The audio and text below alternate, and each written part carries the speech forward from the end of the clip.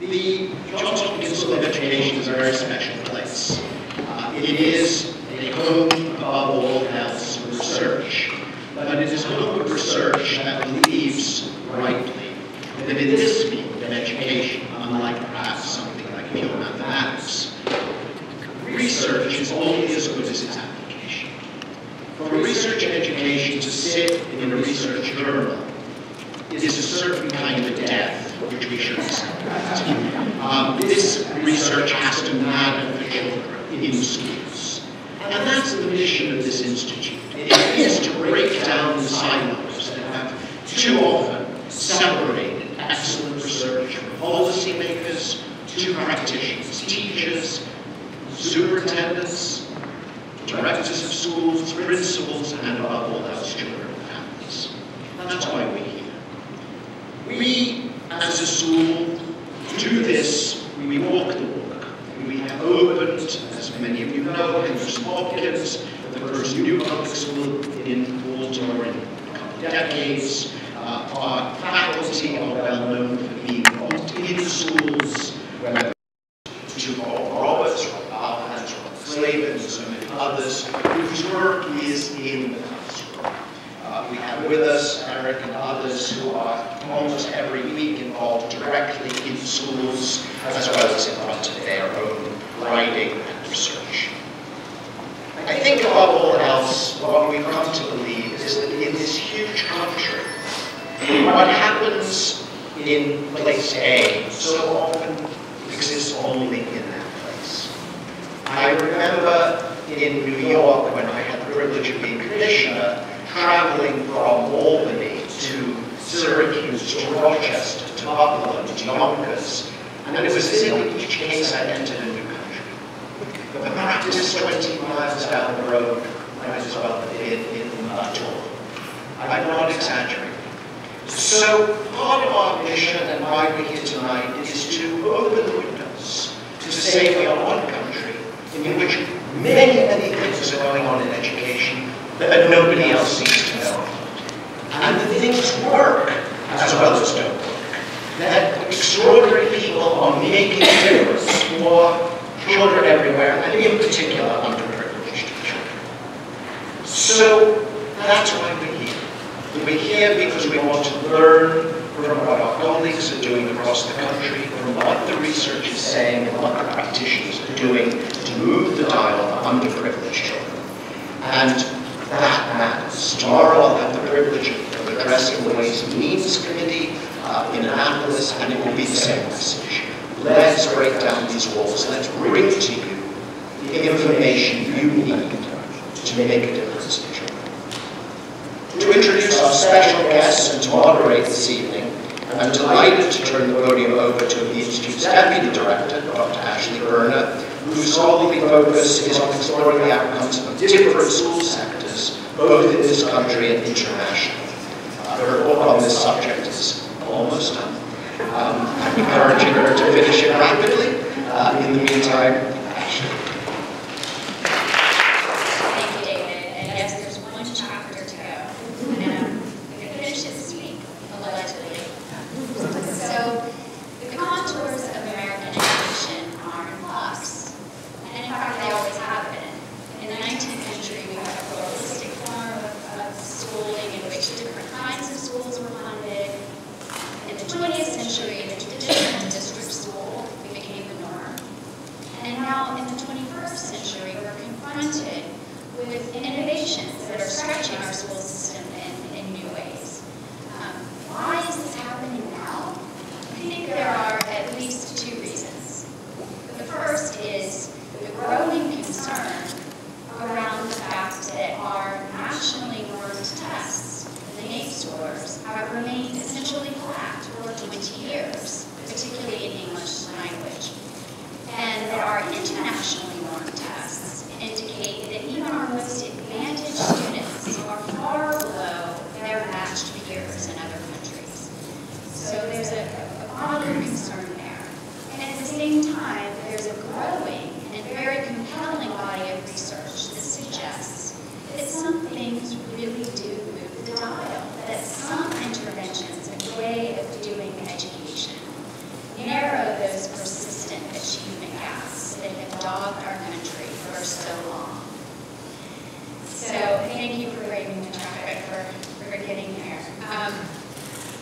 So tonight, we want to look at 3 different approaches to education and to ask if they improve educational excellence and if they do so equitably.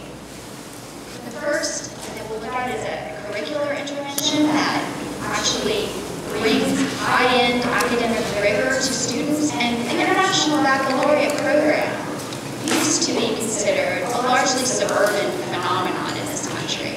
And in 1997, Chicago Public Schools had the audacity to bring it to struggling neighborhood high schools. And the results were so stunning in terms of college attainment and perseverance that it became a big focus of the Chicago Public Schools to scale this up, both in whole school models and in programs. And I'm delighted that Sarah Levin is here from Chicago to speak about that with us. The second intervention is really about access. It used to be that only well-off families could elect to send their children to private school or to move to a so-called better school district. And now, it's becoming possible, thanks to public charter schools, tax credits, and vouchers, for students who are from low-income families or even African-American families to have those options. So those interventions are not without controversy, as we know, but the Manhattan Institute wants to avoid controversy, so we've invited Patrick Wolf, who's one of the nation's experts in researching the outcomes of different choice models. Finally, we have a Baltimore native, Frank Amber, who runs the Bard Early College High School model. Bard Early College High School here, and the early college high school model allows students to graduate from high school with an AA degree. And it's become a priority for legislatures around the country. There are several hundred early college high schools, and we're happy that the representative of Bard, which is one of the most successful of the early college high school models, is here with us. So, again, thank you to our speakers for being flexible enough to change your schedules and playing schedules and all of this, and we're delighted to have you here as we ask the question, under which conditions is any of these interventions helpful to children? So thank you very much. Hello, good evening. Hi. My name is Sarah Levin. I've been with the Chicago Public Schools for 19 years now, and in the last 8 years, I've been serving as the IB District Coordinator for the diploma program. And I basically spend my days advocating for and supporting our 22 high schools in Chicago that have IB. I'm going to try to do this in 15 minutes. That's all the time I have. And if I rush, I'm sorry, but there's a lot I want to get through. I'm going to give you a very brief overview of IB. I'm going to talk about some of the student outcomes that we've seen in Chicago and some of the research that's come out of Chicago on IB. And I'm going to touch a little bit on the cost effectiveness of the program. And I think we're going to get to challenges a little bit later. But to start, I want to explain that the IB is actually a continuum of education. It starts in pre-K, and it goes all the way up to 12th grade. In Chicago, we have all these programs. So we have the primary years program, that is for pre-K through 5th grade, the middle years program, which is 6th grade through 10th grade, and then we have the diploma program and the career-related program, which is for students in the 11th and 12th grade. But for the purpose of this presentation and in the interest of time, I'm only really going to focus on the diploma program, which is the program that I oversee in Chicago.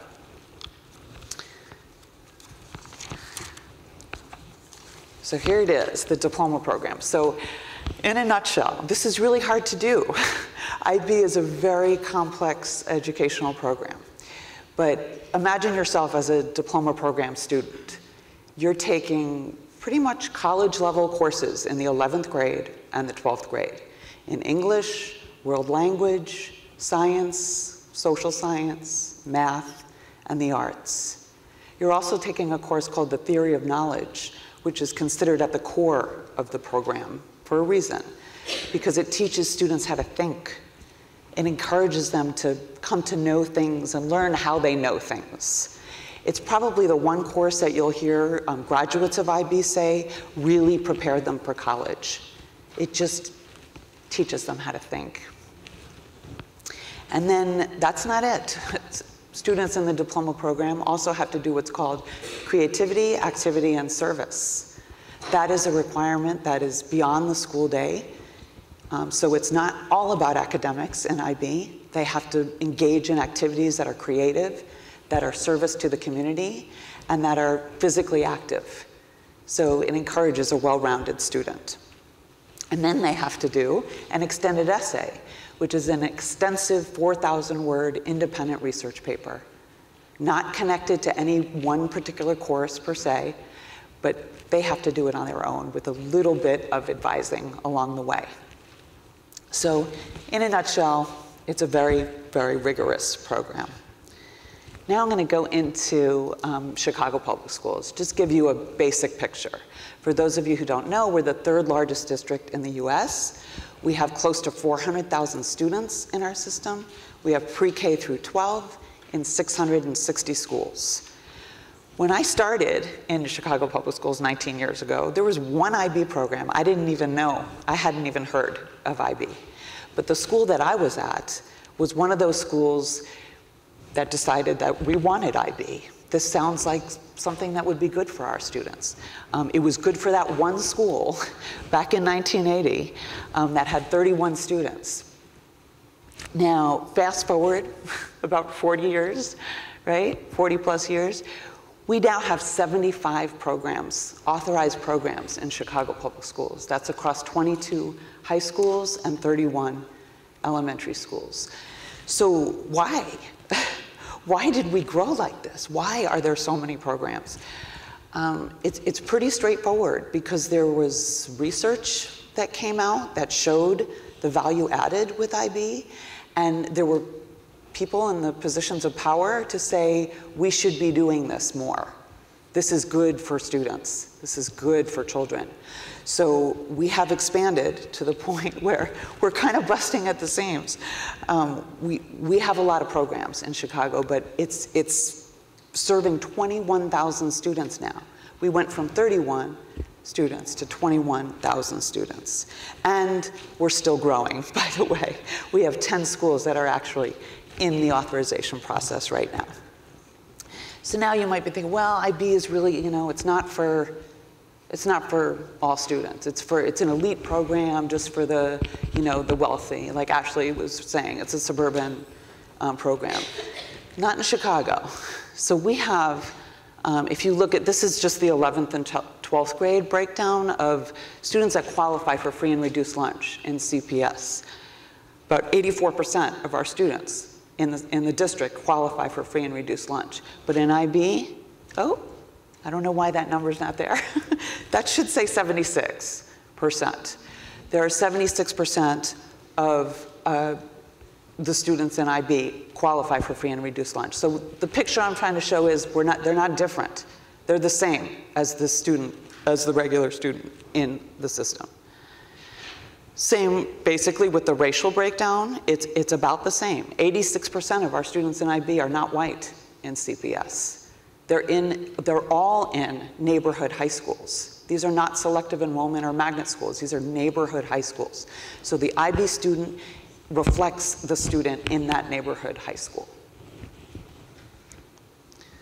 Now I want to tell you a little bit about the outcomes that we've seen. So a lot of times you'll hear, why is IB good? What does it do for you? One of the things you'll hear the most is that it's a very good preparation for college.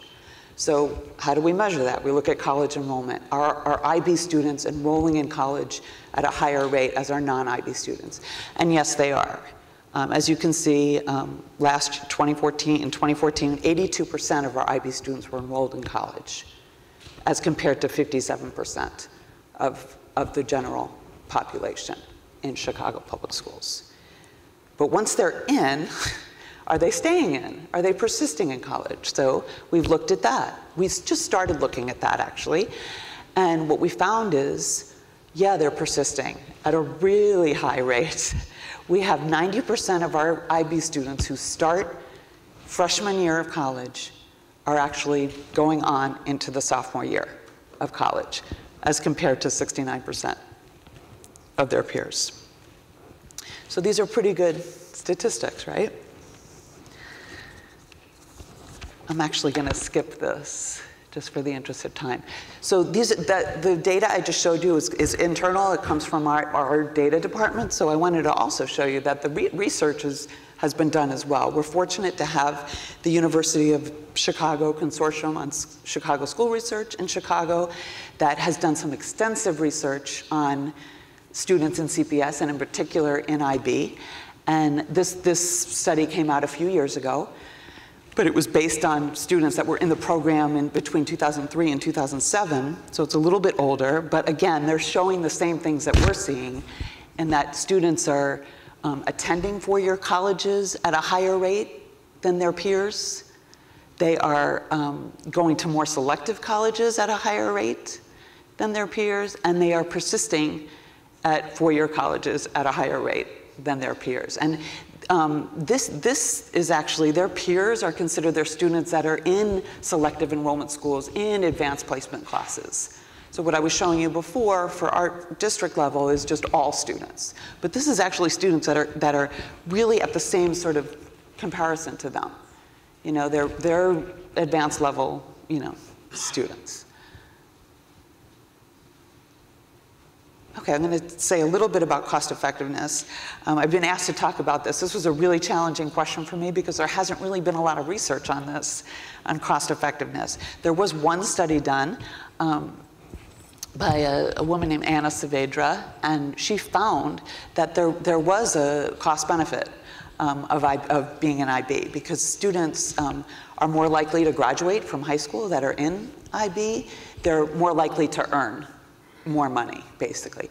But then I figured out another example I could tell, because I was speaking with a gentleman who's been a partner for many years with Chicago Public Schools at DePaul University. His name is Brian Spittle, and he's done a lot of research on IB students at the university. And what he told me the other day was pretty astounding. He said that of the freshman students at DePaul that graduated from IB in Chicago Public Schools, 85% had earned some form of credit at the university. Wow, 85%, really? That's a lot, because if they just earn one, you know, if they just got credit for one course, that's a lot of money right there. That's more money than we spend on their exams in the district, which is the major cost of IB to the district. So right there, you're doing pretty well. But he told me there's students that have earned a whole year of college credit. So add up those dollar signs, and that's really about cost effectiveness. I'm not gonna talk about that right now. I actually, when I speak about IB, I feel bad that I can't bring students with me, because they're the best voice. They will really convince you why IB is such an amazing program to experience. So I brought a video. I actually have a little clip of the video if I have time to show it. I'm going to show it. And it's in the student voice. So you're going to hear a student. This is from several years ago. We made this video to sort of promote, it was to promote the program in our district.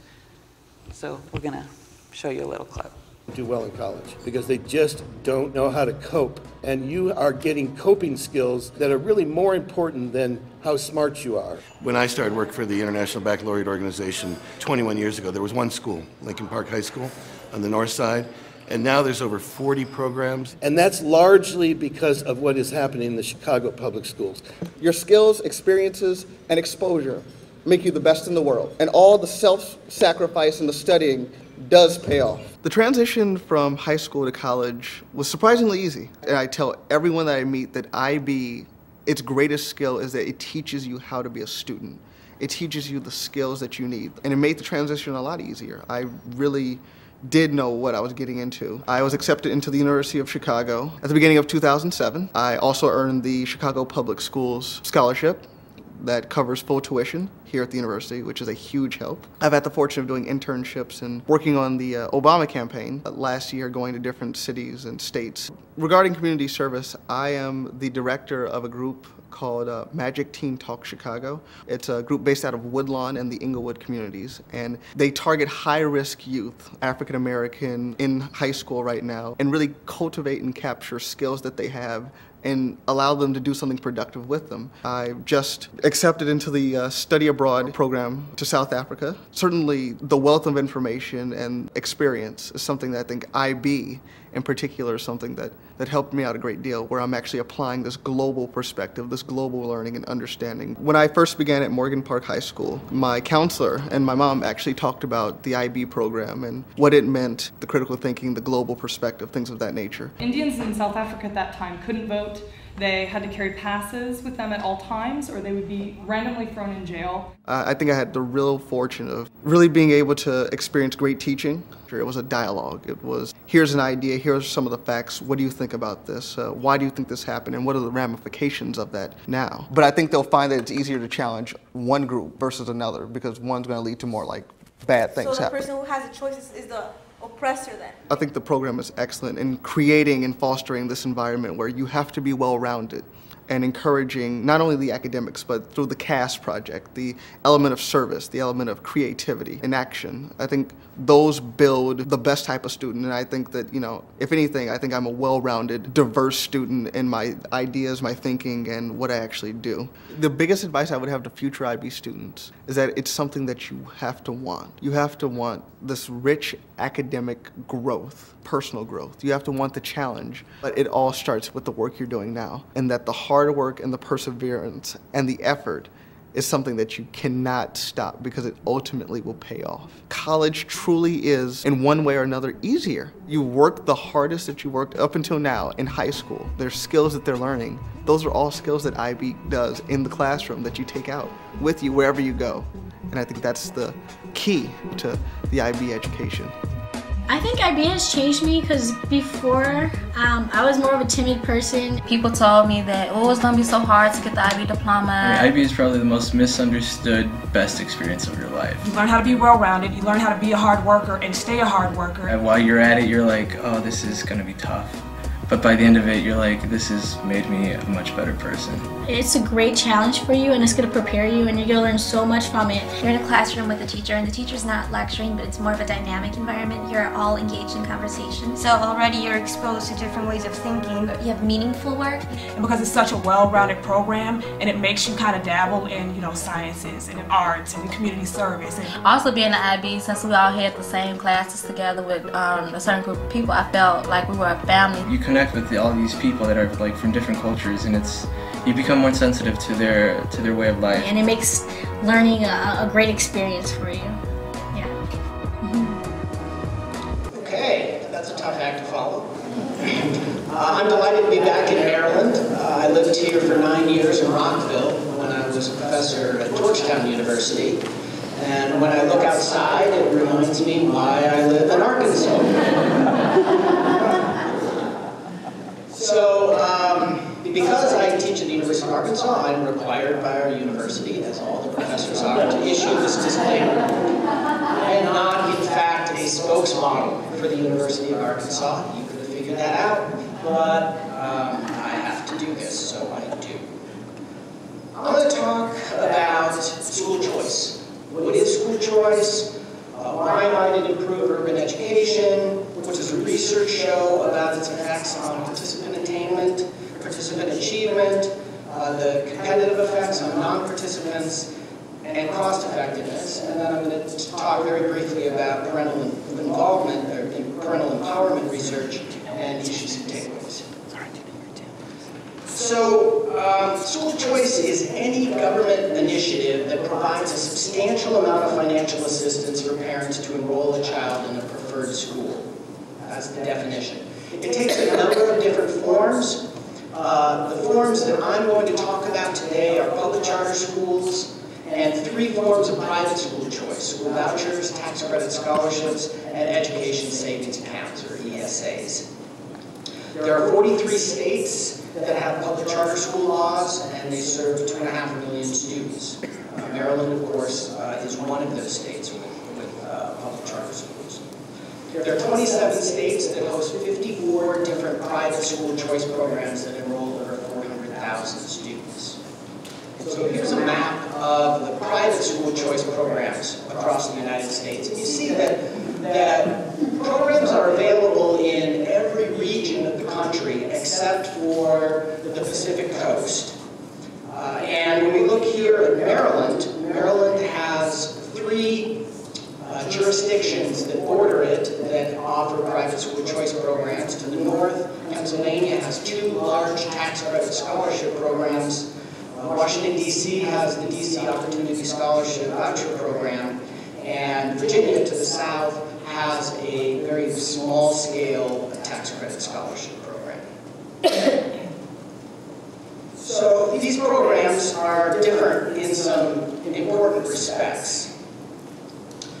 When you think about which ones are they a direct government program? Public charter schools are not a direct government program. They're an education policy that allows independent public entities to spring up to provide education to students. And they're financed through per-pupil formulas and direct grants from the states. School vouchers are a direct government program. They're administered by government entities. And they're based on annual appropriations, so they're funded through the appropriation process. Tax credit scholarships are not direct government programs. They're funded by tax credits given to corporations or individuals who donate to a nonprofit scholarship granting organization. So they're really arm's length from government involvement. The government never handles the funds, they just issue the tax credits that induce people to make these contributions. And ESAs are kind of mixed. They are established and overseen by government entities, and they are funded by appropriations, but they don't really have as much direct involvement in implementation as the vouchers do. Are parents required to supplement, that is, pay more for their child's education in these various alternatives to traditional public schooling? Well, that depends, that varies. For charters, no, they do not. Basically, charters are free public schools. For vouchers, also, they do not. Parents do not have to add to the value of the voucher in almost every case. For tax credit scholarships, they do. Basically, the scholarships are pretty modest in the amount of money provided, and families have to provide some of the funds. And with ESAs, it depends. It really varies by program. Are there substantial regulations of these school choice programs and policies? For charter schools, it varies across the different states. The states set their policies for regulating charter schools. Maryland has one of the most heavily regulated charter school policies. It's rated by 2 different charter school advocacy groups as an F in terms of policy because the policies are very restrictive and do not promote sort of the vibrant growth and development of the public charter school market. Vouchers also have substantial government regulations on them in terms of who's eligible and the participating private schools. Tax credit scholarships do not have those substantial regulations, and ESAs also are not that heavily regulated. And in terms of the number of programs, again, 43 states, hosting a total of 6,500 public charter schools nationwide. In terms of vouchers, there are 24 voucher programs, there are 26 tax credit scholarship programs, just 4 ESAs, but they are sort of the fastest growing. They're kind of like the iPhone of private school choice. There's a lot of buzz about ESAs because of their flexibility. So why might school choice help? This basically is based on economic market theory, the theory behind school choice. And one way that choice might help is if it provides increased access to quality schools.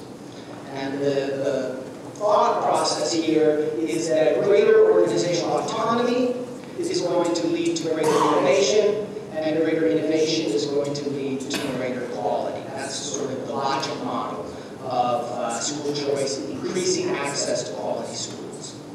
There's also sort of a competing argument, or a complementary argument, that school choice might help if it provides a better match of students to schools. That is, parents, the assumption is parents know their children well. If they have choices of a variety of different types of schools, they will place their child in a school that's a better match for their educational needs. There's also the theory of the advantages of competition and competitive markets over institutional monopolies, that competition instigates a motivation to improve and also brings about greater efficiency. And finally, school choice might help because it provides an educational and political empowerment of parents. Now, these are all theories behind school choice. I'm a data guy. I'm an evidence guy. I'm an empirical social scientist, so I'm mainly interested in testing these theories with strong research design and lots of rich evidence. And so when we look at the research background on school choice alternatives, we can cut it 4 different ways: attainment effects, achievement effects, competitive effects, and cost effectiveness. So educational attainment is a measure of the degree of exposure a person has had to the educational system.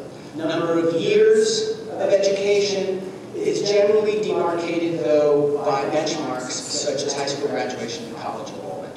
And as I like to say, how far you go matters more than how much you know. Basically, research has established that there is a stronger connection between with positive life outcomes for educational attainment than there is for test scores.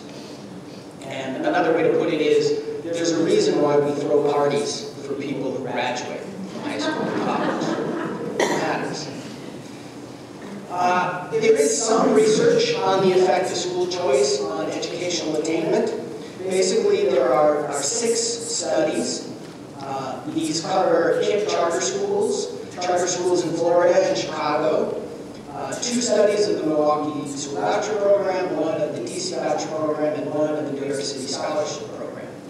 5 of these studies find positive effects of choice on the likelihood of high school graduation and or college enrollment, and these positive effects are large in magnitude, 20 to 30% increase in the likelihood of achieving those benchmarks. There's one study that finds that these gains are only limited to African American students and students of immigrants. These are disadvantaged subgroups that are at least helped by access to choice. So let's take a quick look at the DC Opportunity Scholarship Program's effects on attainment. This was a study that I led for the U.S. Institute for Education Sciences. It was a random assignment study, and the control group of students who did not get a voucher graduated from high school at a rate of 70%.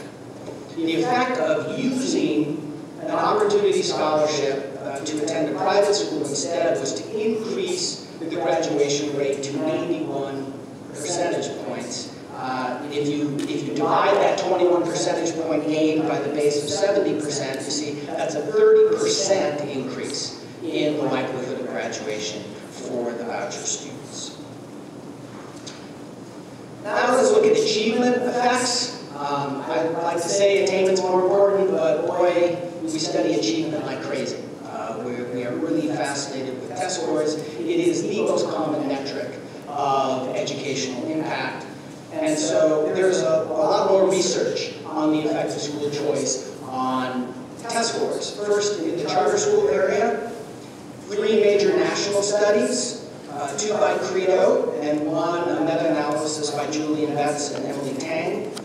The most recent Credo study was focused on urban environments, the National Urban Study.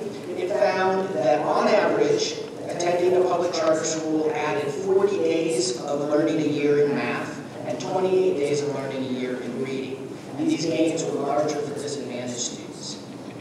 Their national state study from 2013, which includes rural areas, found smaller impacts, 8 gains of learning a year in reading and basic equality in math. But again, the gains were larger for disadvantaged students. And the Betts and Tang meta-analysis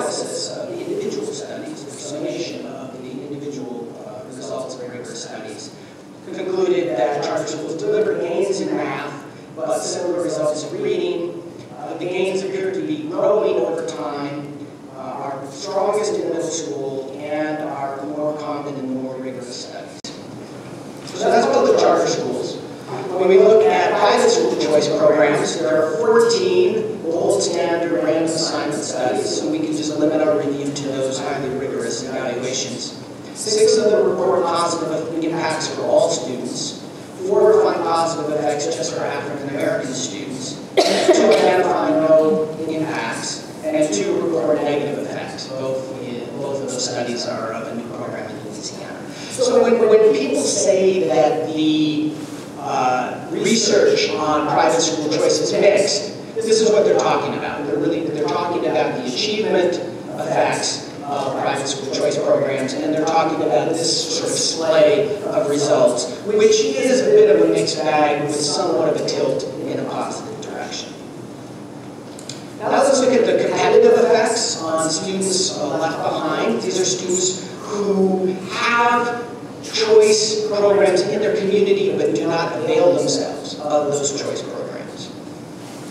There's a lot of research on the competitive effects of school choice, but mainly it's on voucher programs. There's some on public charter schools. They vary greatly in their methodological rigor. Most report positive effects. Some claim no effect, and then one by Scott Yemmerman finds a negative effect. But the most rigorous study was recently published by Janai, and basically she found that there are clear competitive effects of North Carolina charter schools that are positive, and comments that all previous studies of the competitive effects of charter schools are underestimating those effects because they include grade levels that aren't served by the charter schools in the study. And so basically they're throwing in a whole bunch of grades that aren't affected by competition and getting an average effect that's probably biased towards 0. In terms of the research on the competitive effects of private school choice, there are 25 rigorous statistical studies. They're not a random assignment, because you can't randomly assign communities to exposure to choice or not, but they're rigorous quasi-experimental studies. They cover Florida, Milwaukee, Ohio, San Antonio, DC, Indiana, Louisiana, Maine, and Vermont. And 23 of them conclude that choice-based competition has positive effects on the achievement of the public school students in schools that are affected by choice. 2 find no significant effects. And then there's cost effectiveness. Now, we like to think that education is not primarily about money, but as my friend in Chicago is experiencing this fall in that public school system, a lot of times money has a big effect on education and on what's possible, and so the cost effectiveness of educational interventions is an important consideration. When it comes to public charter schools, I led a national study of 31 states that included 95% of all charter enrollees. Basically, we found that charter revenue per pupil averaged $3,800 less than in nearby traditional public schools, and the charter achievement nationally was slightly higher. So from a basic cost effectiveness standpoint, you know that if you're getting results that are as good or slightly better with less of an investment of resources, then your program is more cost effective. So we estimated the cost effectiveness benefit of charter schooling at 39 to 41%. In terms of private school voucher programs, these are more commonly studied in terms of the fiscal effects that they have on the governments that pay for education, state and local governments. And there are 28 analyses of cost effectiveness or fiscal effects of private school choice programs. They cover most voucher programs and some tax credit scholarship initiatives. 25 report positive effects, so that these programs have positive cost effectiveness. For example, the DC program that I evaluated, we determined that it returned $2.62 for each dollar spent on it. And the 10 oldest voucher programs collectively have saved $1.3 billion over 10 years. Finally, what effect does choice have on parents themselves? Well, this is a tricky question to answer. You can't really use the tools of empirical social science quite so much And so a colleague and I decided to do qualitative research on this question. We tracked 100 families participating in the DC voucher program over 5 years. These were highly disadvantaged parents, economically, educationally, and politically. They generally were not politically active. We saw and documented through a series of focus groups and interviews that many of these parents moved from mere passive clients of government programs to informed consumers of their child's education. They were much more satisfied with their child's school if given choice, even if their initial choice of school didn't work out for them. And when the program was endangered by congressional action that attempted to end the voucher program, parents themselves rose up in a series of protests and actually really became these activated, empowered citizens whose political activity rescued the program. When we put it all together, there are many high-quality studies of school choice.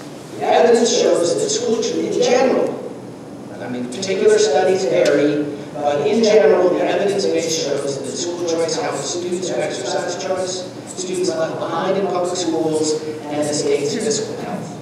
Positive effects appear to be larger for disadvantaged students and larger and more consistent on educational attainment than on educational achievement. And there is at least some qualitative evidence that school choice empowers parents. So, thank you.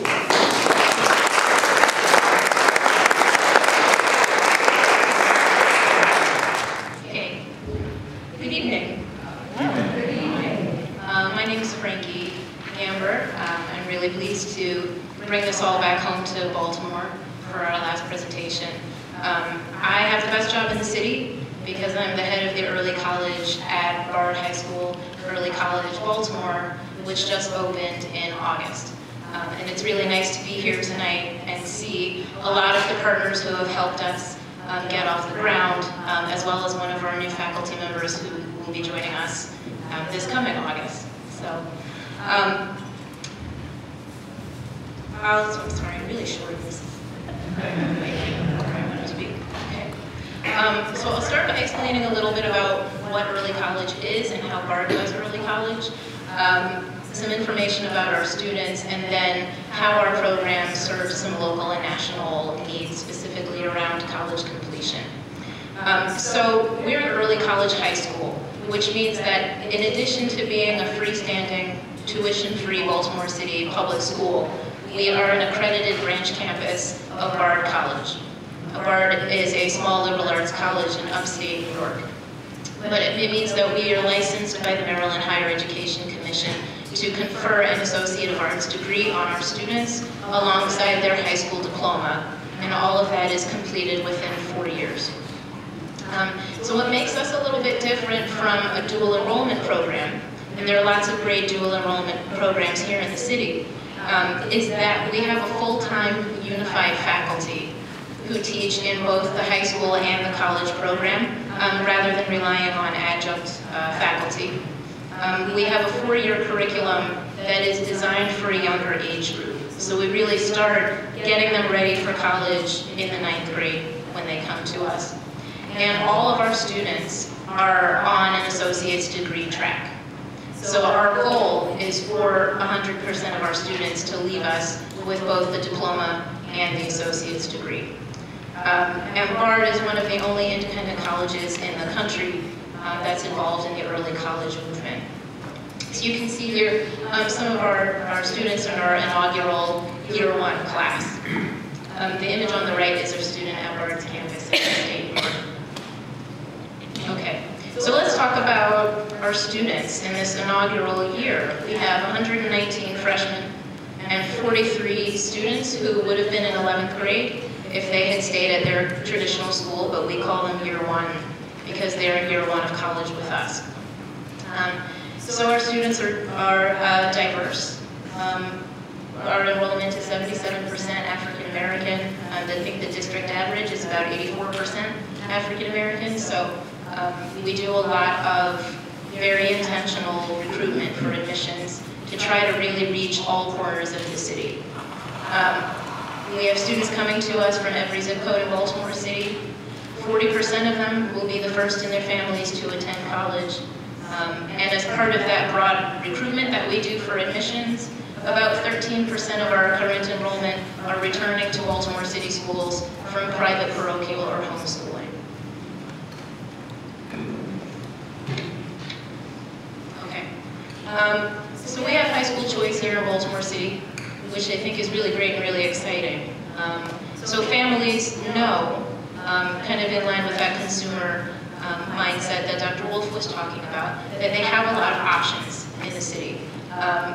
We strive to position ourselves as a very unique choice among high school options in Baltimore because the students have this opportunity to earn the diploma and the associate's degree tuition-free.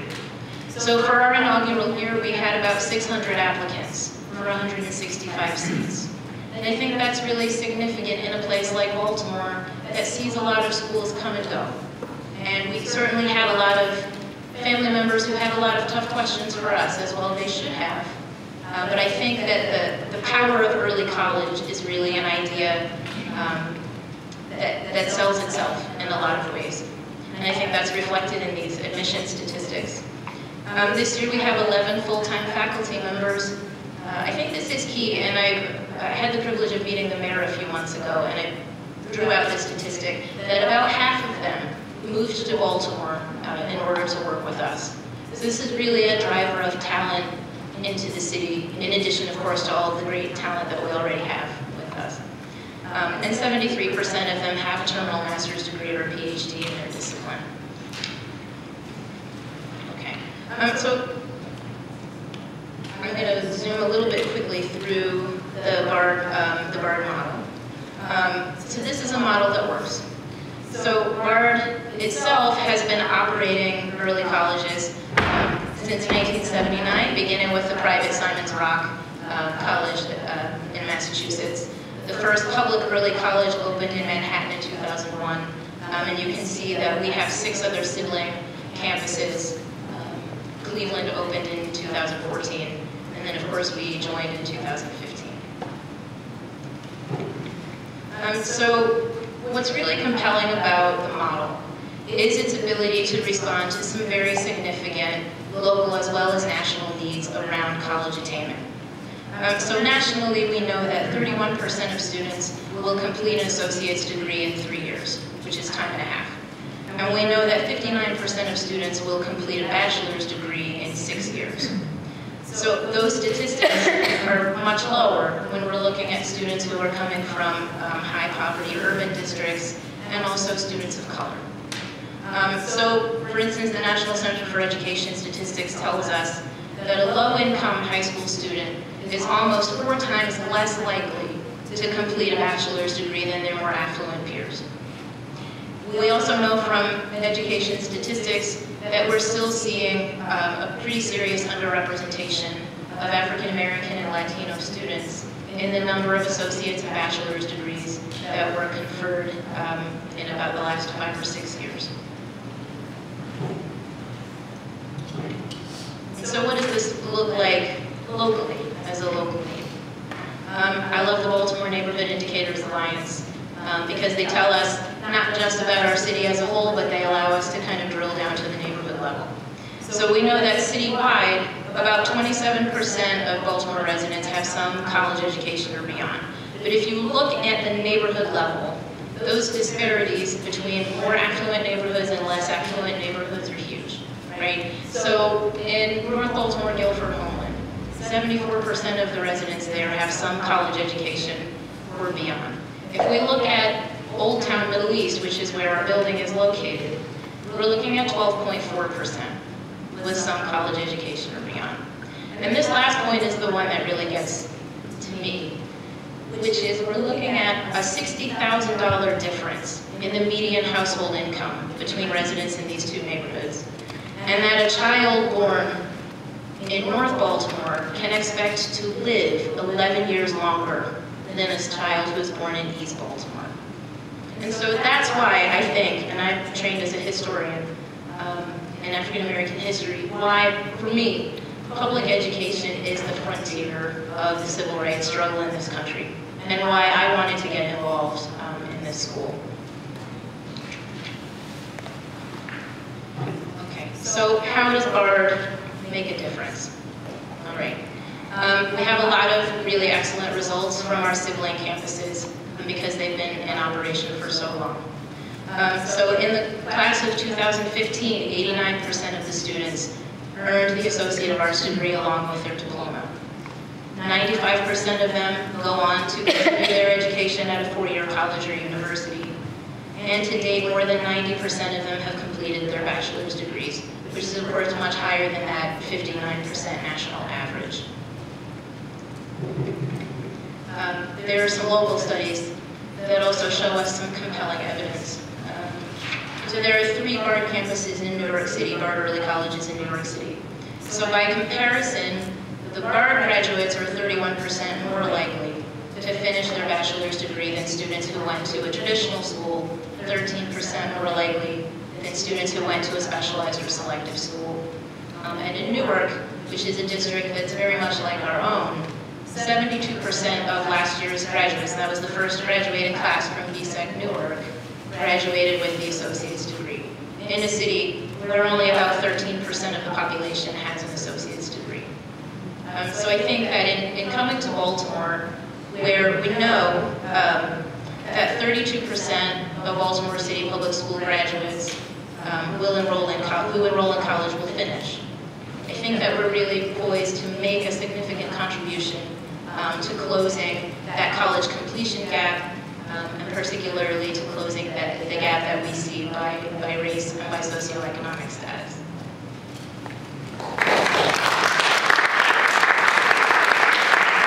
Thank you for those presentations. I know that there are a lot of questions on the part of the audience. Can you all hear me? Is this mic like wonderful? Okay, thank you. So, first question that I have is for Sarah. I saw the RAND study that talks about the cost effectiveness in terms of getting kids to graduate from high school. But I'm wondering if this program is viable for a smaller district, or how the finances of the IB work. Is it mostly the human capital cost of training teachers? I know that Rahm Emanuel, who's been behind a lot of the growth of IB, said that it costs about $280,000 to scale up, to create a wall-to-wall program. So talk to us about what it takes from the financial side. So I think it definitely helps to be a large district with IB, because we have, what the IB provides are district workshops.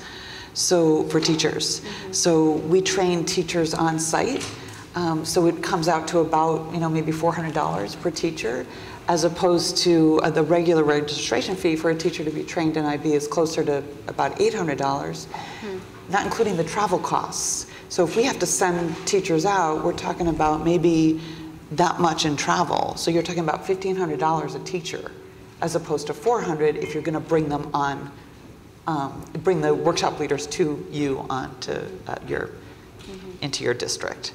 So we do save a lot of money that way. Now for a smaller district, they do provide workshops for smaller districts. It's definitely more cost effective the larger you are. And how do you go about selecting teachers for the program? I know when Chicago put these programs in the original 13 schools, they used existing teachers who were there, not specially trained. Is that true of the whole program, system-wide? Yes, it is. I mean, the schools don't hire new teachers to teach IB. You take what you have, and you develop those teachers, and you train them, and that's how it works. The principals basically decide who at the school is going to be teaching IB. And one more question. I know that you didn't talk about the career track, but there are quite a few people among our guests who are interested in what a vocational or career track would look like. What's offered? How does it integrate with the academic courses? So I was extremely excited when I first heard about this program, the IB career-related program, because what it does is it sort of marriages the career track option with the rigorous diploma program. So the students have to take a couple diploma program courses, and then they have to be in a career track at the same time. And I've found it to be a great option for students in our district, because it's just basically opening up access. We have I think students in 40 plus different career tracks across the district. So now those students are being given the opportunity to have a feel for IB as well. Can you give us some examples of what those tracks are like? So it really runs the gamut. One of our popular career tracks is digital media, but we also have broadcast and auto mechanics and culinary programs and allied health programs. So it really is it's a very diverse array. Great, well thank you. So Patrick, as you know, one of the strongest arguments against all of these choice models is that they leach money out from the districts. And how do you think about that as a researcher? What do you see, and what do you see on the ground? How do you think about that? Sure. Basically, in many cases, but not all cases, funding goes down for a district affected by choice, but they also don't have as many students to educate. So on a per pupil basis, spending tends to increase when choice is introduced in a district.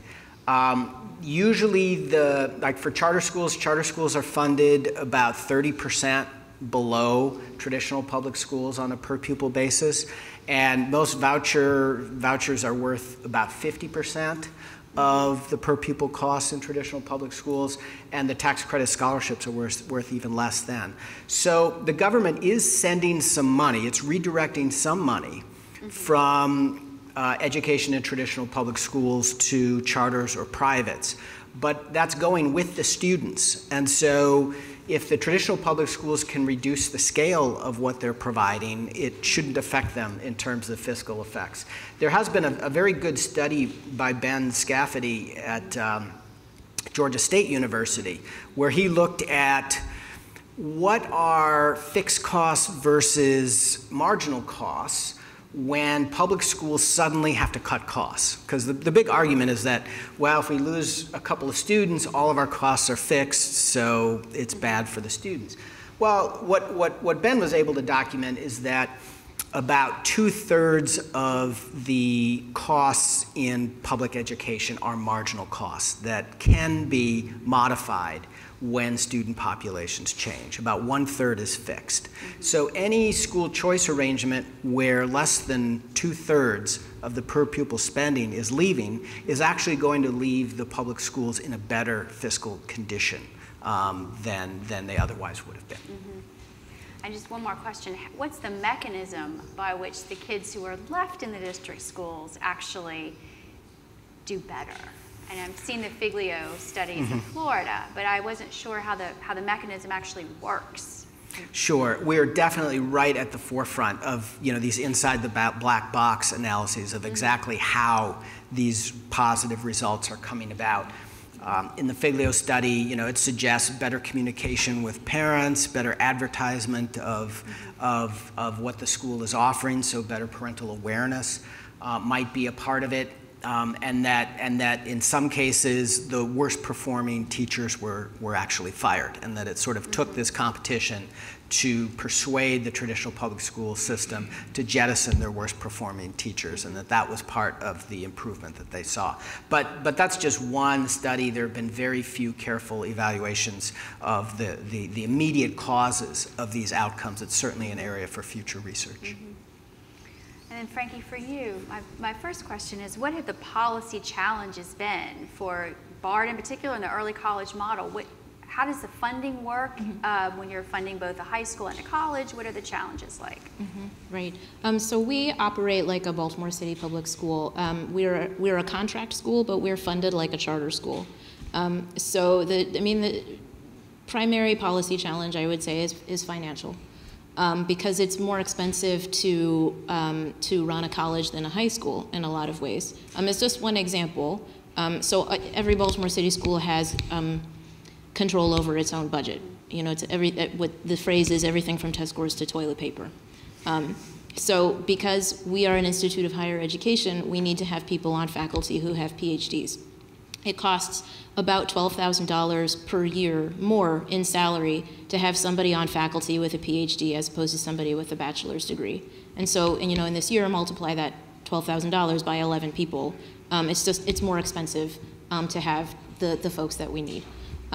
So it would not be viable for us, I think, to operate the school if we were not being funded at the per pupil level that charters are given. And this must be a rare example where charters are funded at a higher rate than a traditional school here in Baltimore. For the direct grants, there must have been some direct state grants in support of. Yeah, depends on how it's calculated too, I suppose.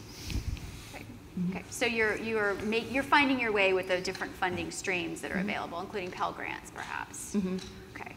Well, as we know, any policy intervention is only as good as the implementation, and there is I assume, great variability in each of these models. And so I wondered if each of you could say if an early college model doesn't work, if an IB program is foundering, and where you see school choice models not generating strong effects. So for example, the Louisiana, what's gone wrong?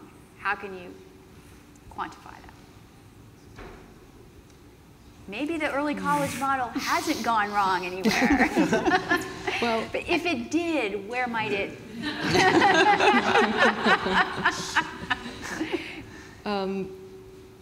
If I could give sort of a sideways answer to that question by talking about what I think helps us. Mm-hmm. And I think it's that unified whole school model that I mentioned in my presentation, because as I say, there are a lot of dual enrollment programs.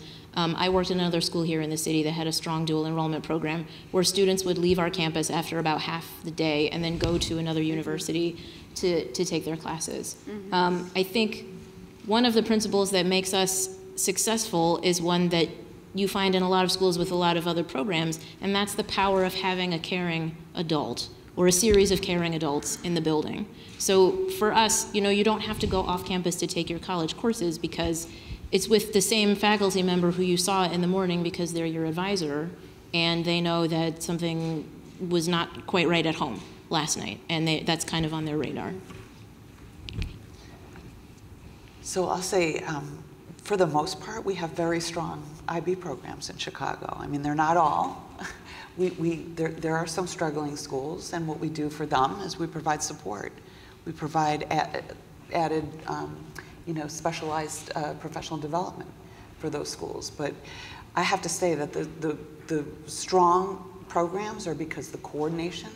There's an IB coordinator at each school, and they are an amazing group of people. I can't say enough about them. They are so strong and hardworking, and the principals at the school are strong, and the teachers at the school are very strong. So for the few, we have a few out of the 22, it's not bad, that might be struggling a little bit.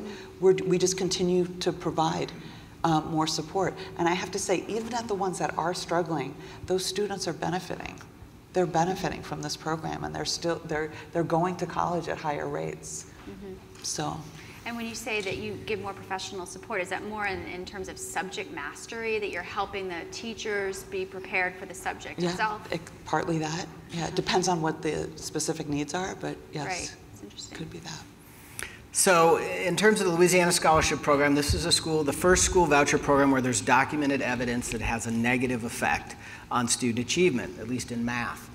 And so you have a situation where you look at the program and you look at the state, and it's one case, and there are sort of 7 things that are distinctive about it. Mm-hmm. So which of those 7, is driving this atypical result? It's really hard to say. I think one of the most important things when we think about school choice is not an educational system itself. It's sort of it's an umbrella or governance structure that allows access to different types of schools. And a school choice program is only going to be as good as the quality and the diversity in those offerings that are made available to parents. And in the case of Louisiana, one simple possible explanation is that the quality of the participating private schools is actually low and lower than the traditional public schools that the kids were leaving. That's one possible explanation.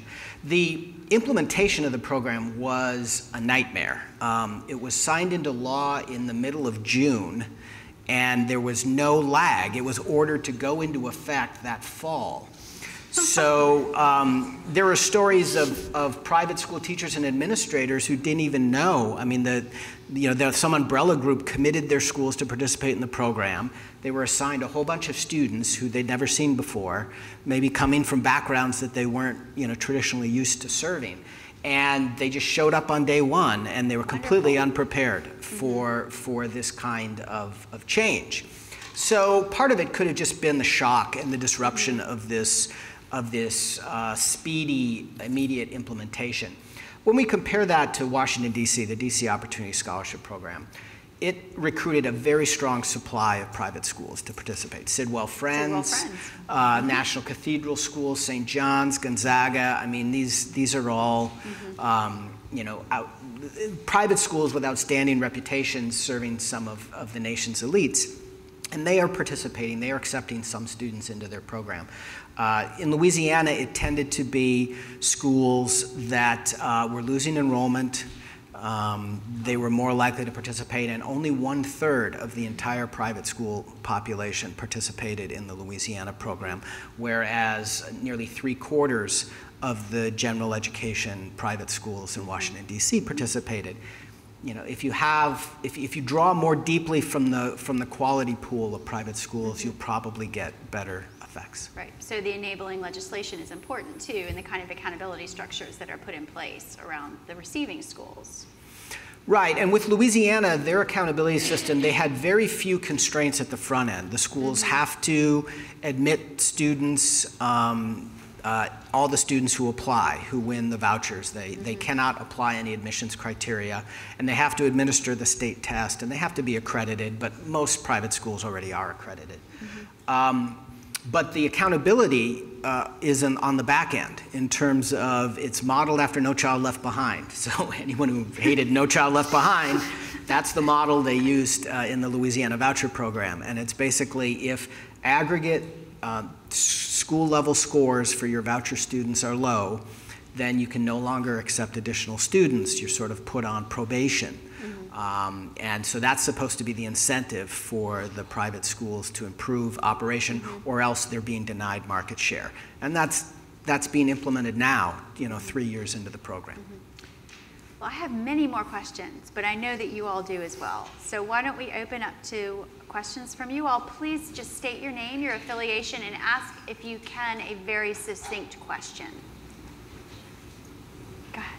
I'm Chris Fallon, I'm a Catholic school teacher. I'm with the Governor's B20 Council. This question is for Sarah. Students in very low socioeconomic settings, multi-family dwellings where there's really no place to do homework, how do they address the for homework, or is homework assigned? Yes, homework's definitely assigned. It's a really good question. I mean, this is the majority of the students in our program. So I think what happens with our programs is that students become, it's a kind of a tight, sort of becomes a tight family unit. Students really support each other in the program. They somehow, I can't really specifically answer, but somehow they do it. They get through, they figure it out. The coordinators, I was mentioning, there's a coordinator in the program, they're also like their counselors. Mm-hmm. The students go to them. They are very open, and I could spend hours telling you like the kind of problems that some of these students have, but they make it through. Mm-hmm. Some of them don't because the problems are so severe, but this is the type of student that's in our program, that's managing. Mm-hmm. Schools are open after hours. If they have computer labs, libraries, they can stay after school. They have access. We're fortunate that we have good equipment in our schools, so we have that opportunity for them.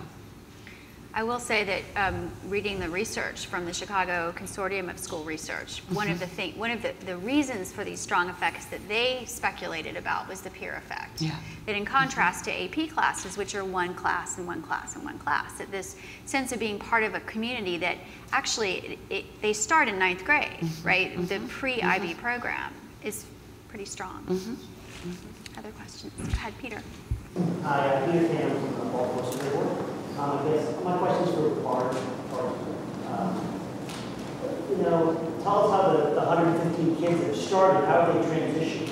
How have they transitioned, can you tell us, to the rigorous environment? What have you seen in other campuses where kids, as you've ramped it up, struggled, and what do you do to prevent that? Right. So we drew our students from over 50 middle school programs mostly public, but some private parochial and some homeschooling.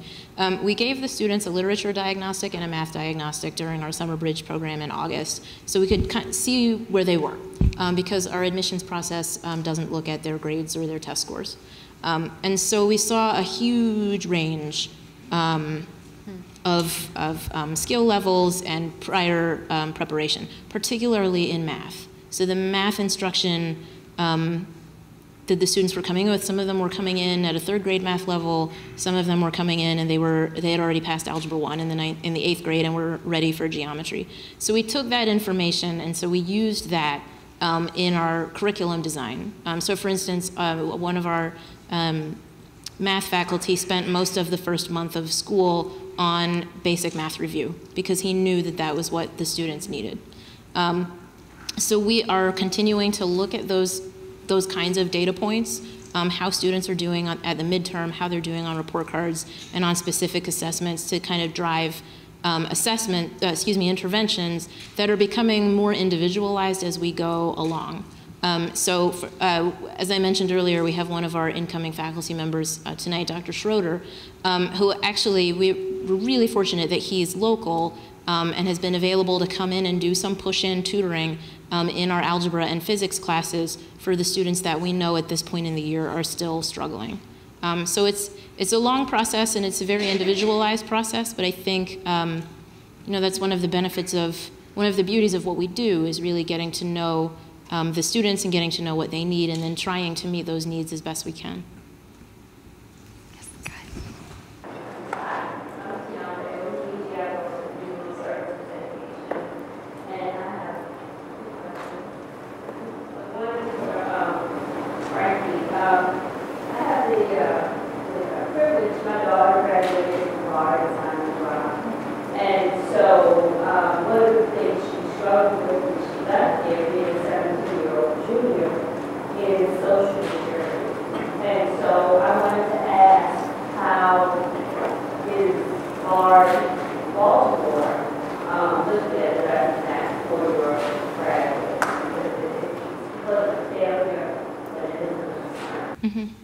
Right. So I think that's a great point, and I'll be totally honest with you, it's not something that I had really so much thought about until the students said, it's coming from the students themselves, very student-driven school, and they said, just because we go to an early college, it doesn't mean that we want to miss out on those kinds of traditional pieces of the high school experience.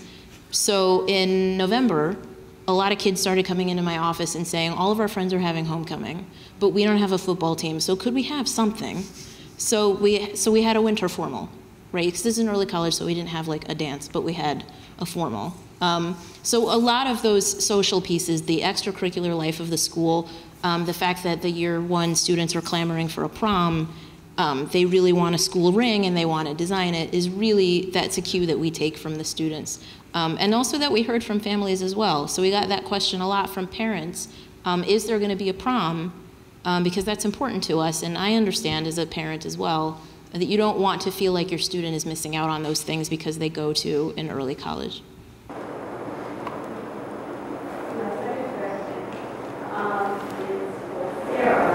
And I wanted to know whether or not a school, being an Ivy school has been a factor in school closure. Oh, that's a good question. They have not closed any schools that have IB.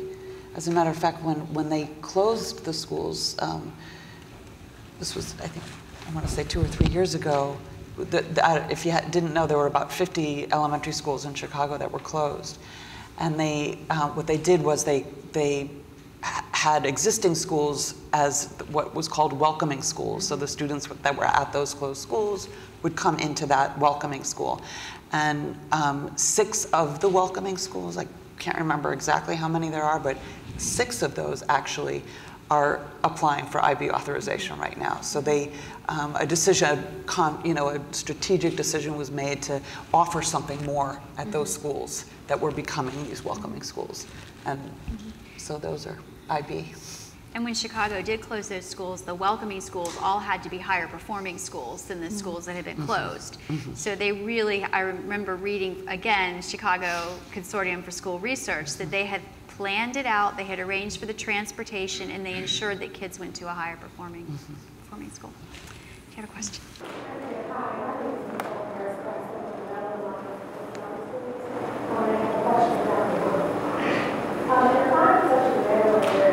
Our state is considered to have a great educational institution, and looking at the studies where the benefits in some ways of charter school are limited to the economically disadvantaged. How do you then sell that to a larger jurisdiction of Maryland where the education is so wonderful? How do you then sell that to the larger district where it looks like it's only a subset of children who need this?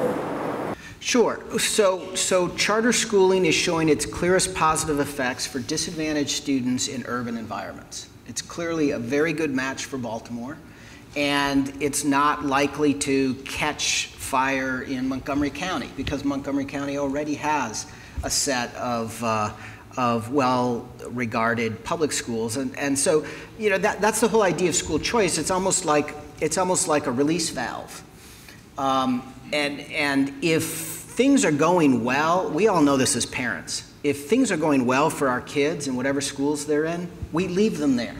We're risk averse. We don't. If it ain't broke, we don't fix it. In many urban environments, public schooling is broken, and parents really need alternatives, and that's why most public charter schools locate in urban environments in poor neighborhoods, because they know that's where alternatives to public schooling are most in demand. Eric. Yeah, hi, Eric Royce, faculty here at the School of Education. My question is for Sarah, and I was really interested in your comparison of the students you serve versus the rest of the district. And it looks like positive, but one thing that jumped out at me, I think, is that you serve a much lower number of Black students than the traditional schools. So I guess it's a two-part question. First is, did I read that right? It looked like about half. And if I am right, what do you attribute that to, and what are you doing about it? You are right, actually. And what recently we were looking at that actually and analyzing why is that happening. And unfortunately, the schools in the traditionally African American neighborhoods have decreased enrollment considerably. And I don't want to blame the charter schools, but I think that's a very big factor because of exactly what Patrick was just saying. The charter schools tend to open in neighborhoods where there's very disadvantaged students. So in those neighborhoods, there's been a sort of influx of charter schools. And so our traditional African American neighborhood schools that at one time, maybe 15 years ago, had 2,000 students in them, now have 150. So we can't really place IB in a school that small. It's not really cost effective. It's not even that doable for us. We need, we want to reach as many students as we can. So what's interesting is in the neighborhoods, I don't know if you noticed on the slide that there's also a disproportionate amount of Hispanics. There's more Hispanic students in IB than in the district. And that's because in those neighborhoods, we're busting at the seams. Those neighborhood schools are 2,000 to 3,000 students in them. So I believe that's the explanation. It's a district-wide issue that we need to address.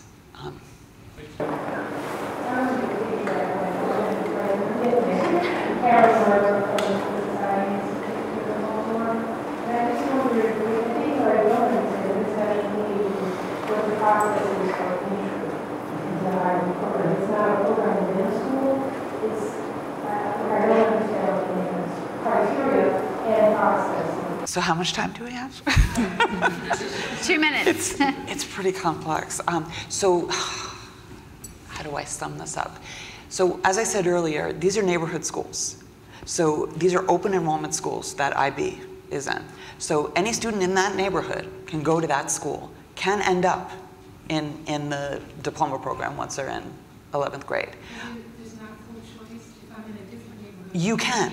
you can. That's another option. So if you're in another neighborhood, you can travel, and we have students that do this, travel an hour, you know, on the bus, on the train to get to an IB school. That's possible as well. There is an application process for that. Let's take one more question. Go ahead. Thomas, my question is for Francesca. So at the Bard School, do you have any extracurricular programs or sports? And how early is my family just to start getting to obviously so much for our demand? Right, so we have a really vibrant extracurricular life that was student driven. So we went to the students and asked them what it was that they wanted to do. And then we matched the clubs that they were looking for the most with a faculty moderator. So this year we were able to start with 17 clubs and boys and girls, JV and varsity basketball. So then the clubs are, you know, anything that you might expect to see at a high school, like a newspaper and a literary magazine, but we also have anime, electronics, cooking clubs. We have an LGBTQ organization, all suggested by the students. For our admissions process, we're a part of the City Schools High School Choice application. So we had a series of open houses starting in September where students could come, get information about the school, do the first part of our admissions process, which is a writing assessment, and then we asked them to come back to do an interview. So we have another open house coming up on February 11th if you know a student who's interested. All right, Freddie, really quickly. Well, I just want to make a comment. Even though Montgomery County is a great school district and is one that has a former superintendent from Westchester County, if they decide they have students that perform as students who are in the urban area, it's just that they're able to hide their number or whatever. And I think that people need to bring that out in order to push the charge. I think this is one of the things that comes out when we look at international data as well, that when you even comparing our so-called wonderful suburban schools, we're still underperforming vis-a-vis students in the same demographic group. So I think we need to close. I know we could go on for another hour. I certainly could. I think in closing, I'll just comment that one of the things that certainly the IB program and the BARD early college high school model have, and that some, but clearly not all, of the programs that you study have in common, is that they provide academic challenge for our students, and that our students rise to meet it. And so I'm reminded of something that our director, David Steiner, says quite frequently, which is that as a country, we under-challenge our students. And it's certainly encouraging to me to see the results of what happens when we display this and offer it to students who can clearly thrive. So thank you all very much for coming.